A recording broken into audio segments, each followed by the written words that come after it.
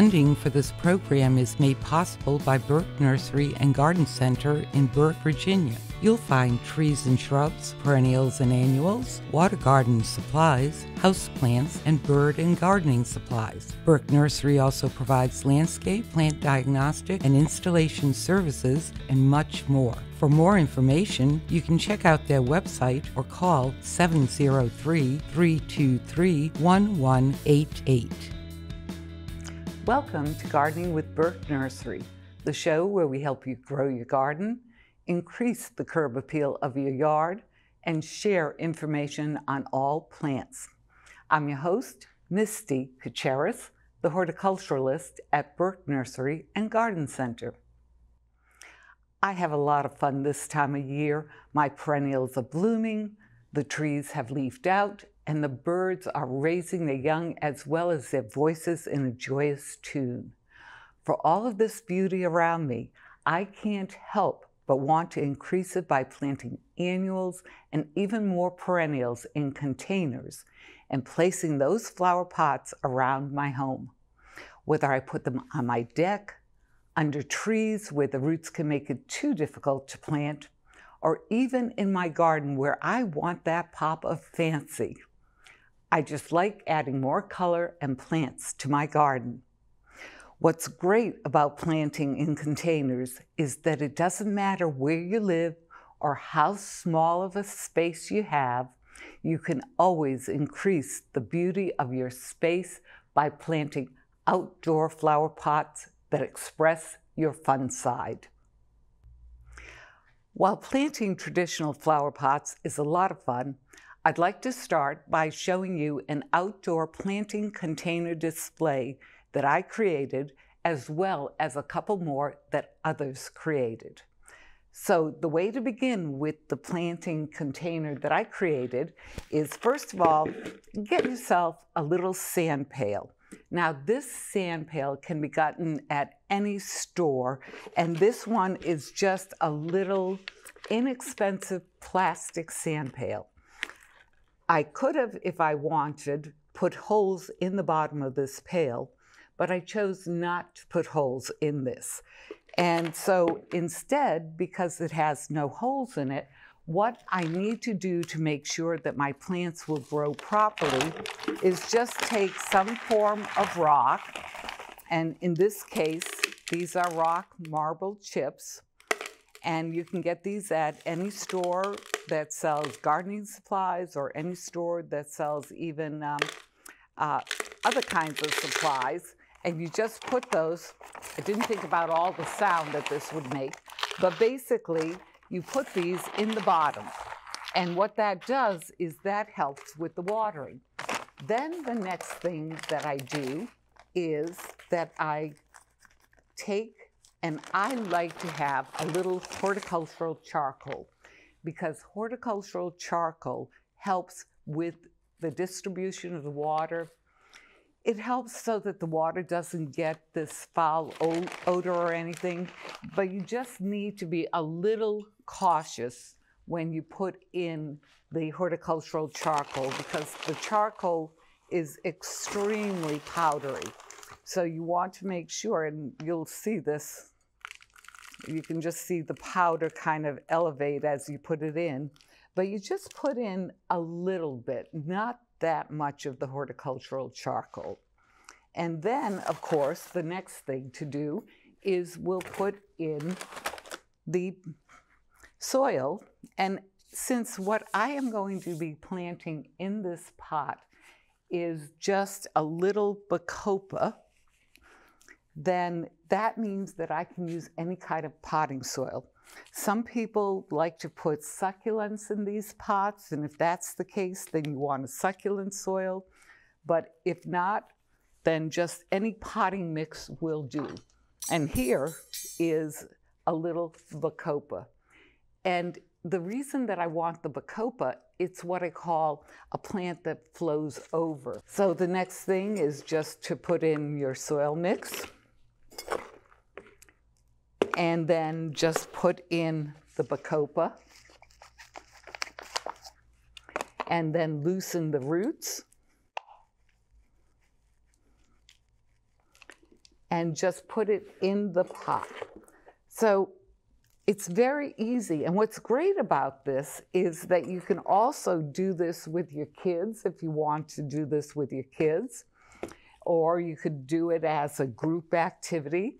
And what will happen as this plant grows is that it'll just cascade over the top. And what's really neat about this particular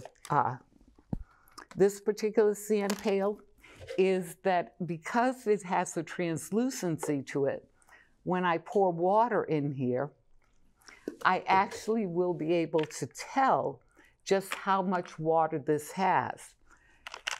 If you want to use something fancier, there are also these pail pots that you can purchase, and these pail pots actually do have the drainage holes, so that way you can still put in, if you want, some rocks at the base, but you don't have to. I do recommend, though, when you pot with drainage holes, to put in coffee filters so that the hose won't get plugged up.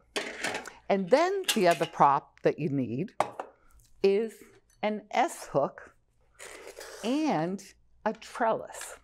And if you look at this picture here, you will see the display that I created. Basically, what I did was I took the pots, I took an S-hook, put it at the handle of the pot, and then I just hung the pots up on trellis.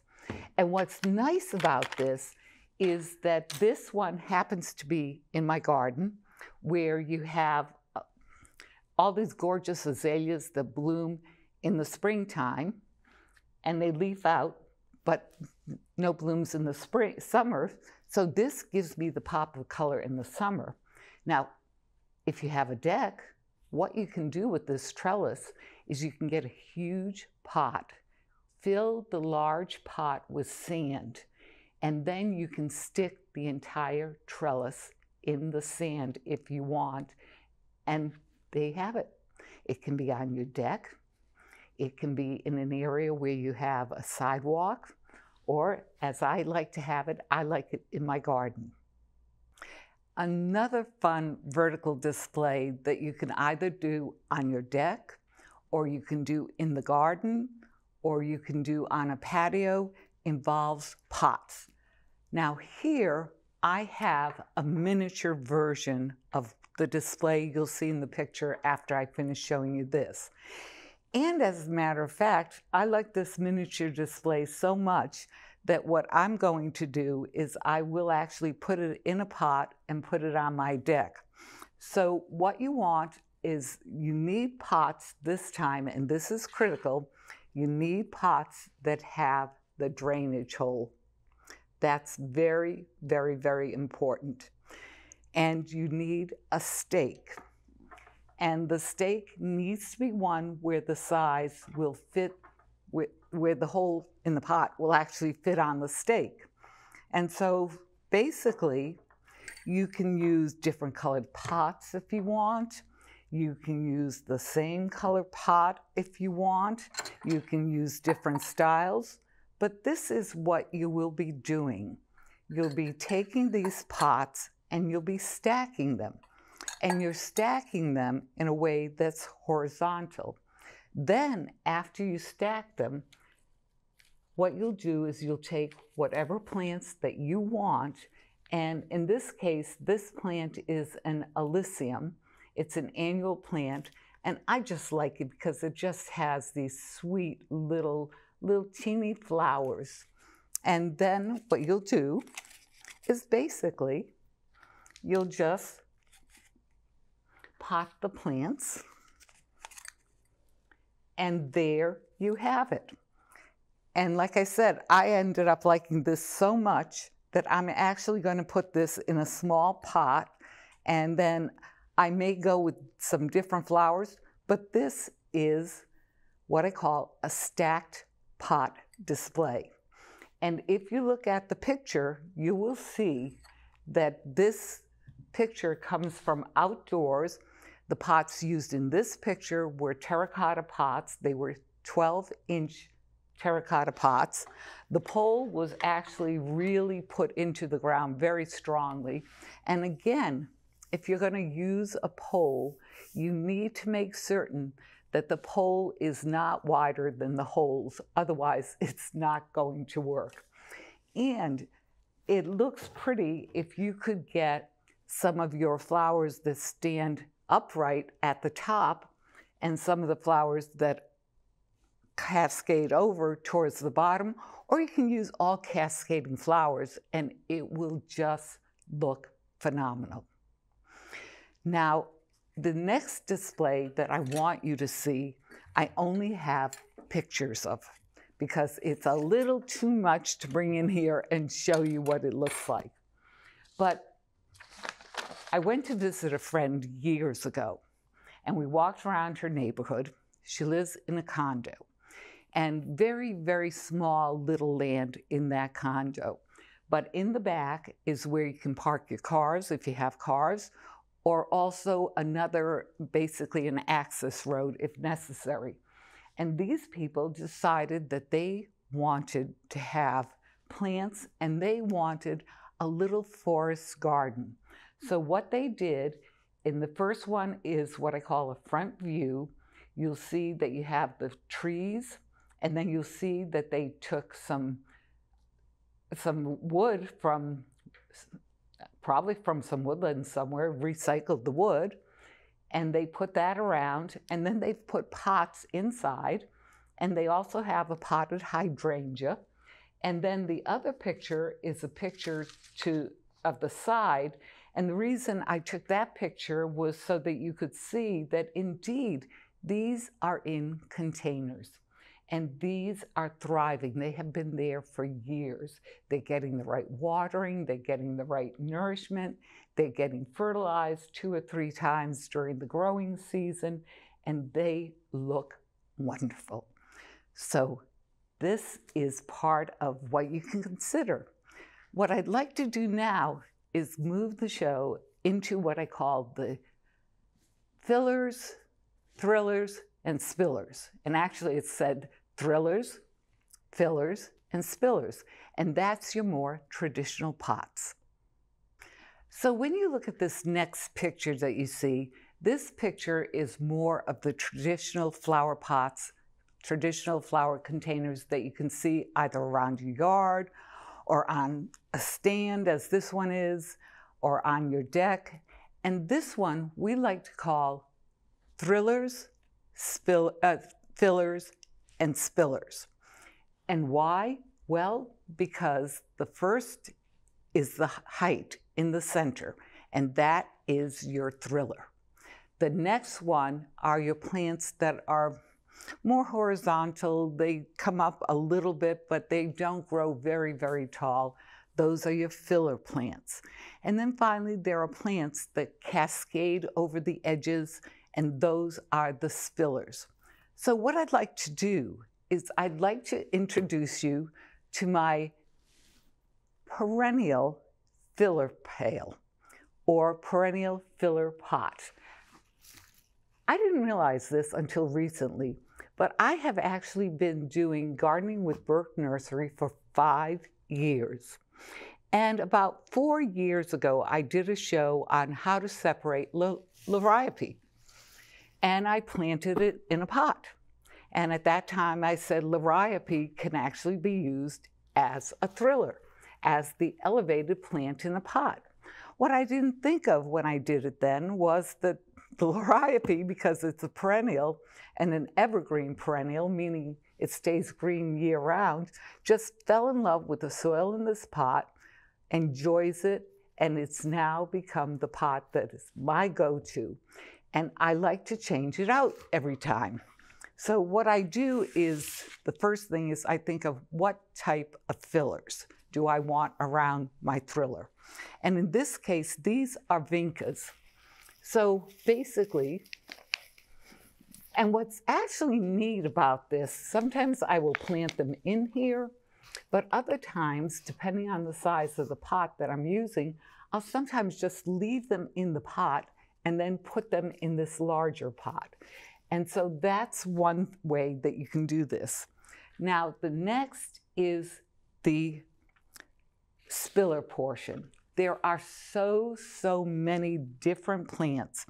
One of the most common here is the creeping Jenny. And again, depending on my mood, I may just, or the pot size, I may just put it in the pot as is. I may not take it out of the pot. I may not plant it. Or another common, and this one looks like it's erect, but it actually does cascade over, is the potato vine. So that's another common spiller that you have. Or maybe the lysmachia, which this one's Persian chocolate. So there you have it. And didn't take me a long time. So this is one way that you can create a thriller, filler, spiller pot without a lot of work. So now what I'd like to talk about are the other types of plants, in addition to the liriope, that you can use as a thriller, as well as some other potential fillers and spillers that you can use in pots. So as you know, I use the liriope for my thriller in my pot, and being a perennial, I don't need to replace that. But there are a lot of different other thrillers that you can use, and I have 4 here that I would just like to introduce you to if you haven't seen them before. The first one, this is the most common one, and this is the one that we call, it's a Dracaena, but you'll also see it called spikes. So usually when you go to a nursery or a garden center and you ask for spikes, this is what they'll show you. And sometimes this actually becomes a perennial if it's warm enough. Other times it'll die back. Another one that I like that really is a neat thriller is this fox fern. This is a fern that may or may not come back. It just makes an incredible statement, but because it's so large, you may not even go with the fillers. You may just go right to the spillers and have a 2-type pot instead of the 3-type pot. Then another one here is the bulbine, and I always have trouble pronouncing this, frutescens. And this has the grass here, and then what it has these spiky flowers. And so first you have the little seed heads that are actually starting to turn into flowers, and then you have little star-shaped flowers, and this can make a very nice statement. And you can have some fillers around here that are yellow flowers, or some fillers that are purple flowers. You have options, as I like to say, choices. And then finally, one of my favorites is actually an annual plant called an angelonia. And a lot of people actually mistake this for a snapdragon, but the angelonia likes full sun, unlike the snapdragon, which prefers a little bit more shade. And the flowers are so similar that they just have this little face, but there's a little beard that the angelonia has, or somebody likes to call it little angel wings, that the snapdragon doesn't. The snapdragon's flowers look more like jaws, the snap, hence the name snapdragon. And the angelonia can also come in white as well as purple, and it can come in a lavender, which is what this is. So you have options. So this is actually one of my favorite thrillers.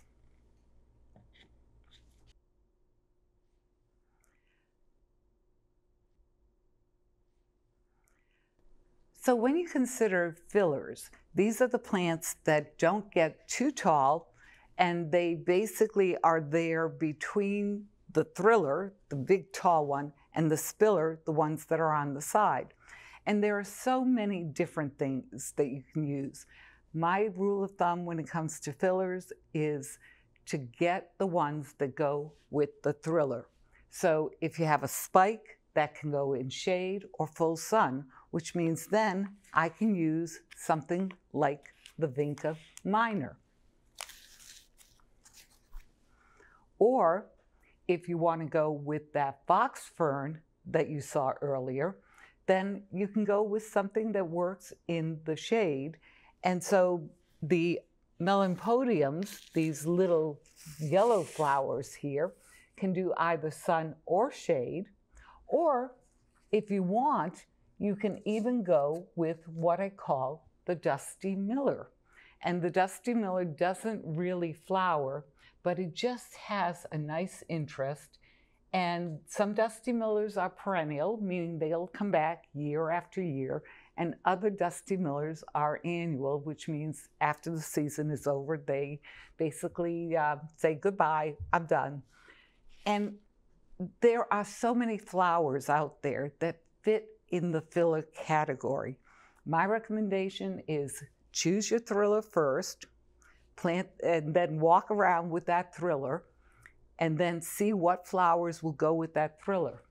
Now, the next one that I really want to spend time talking about are the spillers. There are so many spillers out there.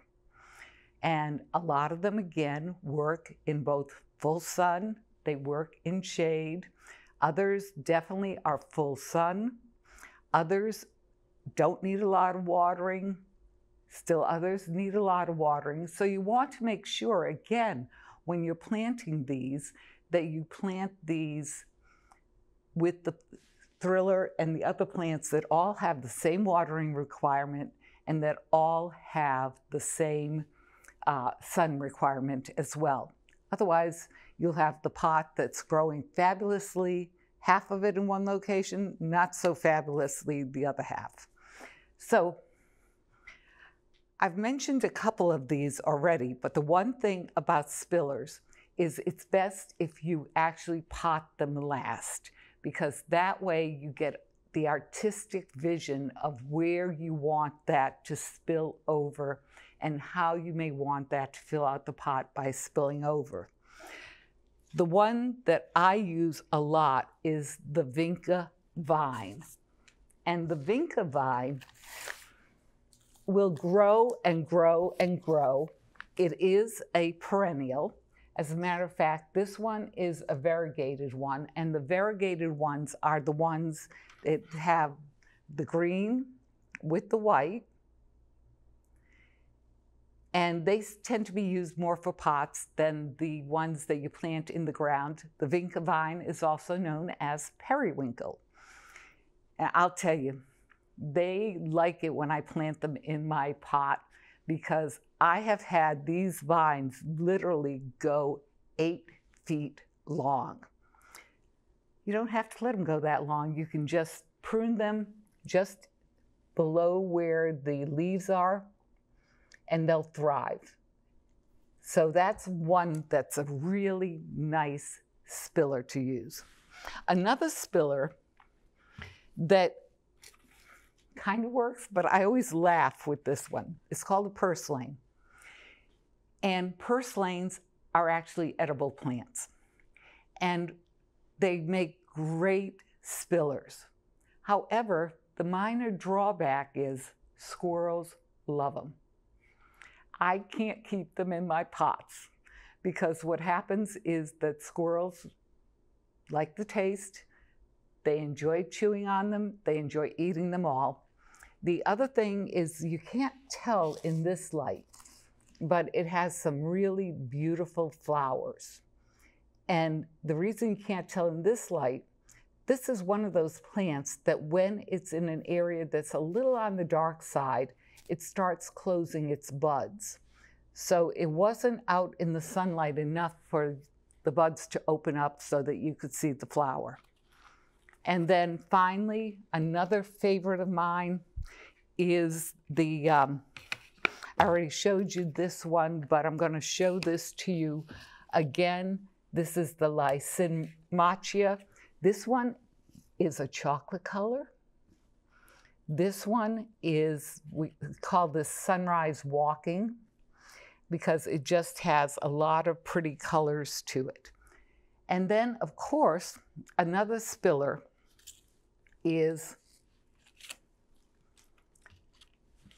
The English ivy. Yes, you don't want to plant it in the ground in your yard because it can become invasive. But in a pot, it makes a beautiful, wonderful statement. So there are so many ways you can increase the beauty of your yard by adding pots filled with your favorite annuals or perennials.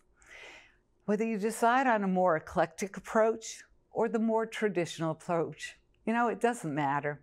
It only matters if the pots you create express your fun side and bring you joy. I'm your host, Misty Caceres. If you have any plant or gardening questions, just contact me at misty@burkenursery.com. Thank you for spending your time with me here at Gardening with Burke Nursery. I'm looking forward to helping you grow your garden. Funding for this program is made possible by Burke Nursery and Garden Center in Burke, Virginia. You'll find trees and shrubs, perennials and annuals, water garden supplies, houseplants, and bird and gardening supplies. Burke Nursery also provides landscape, plant diagnostic, and installation services, and much more. For more information, you can check out their website or call 703-323-1188.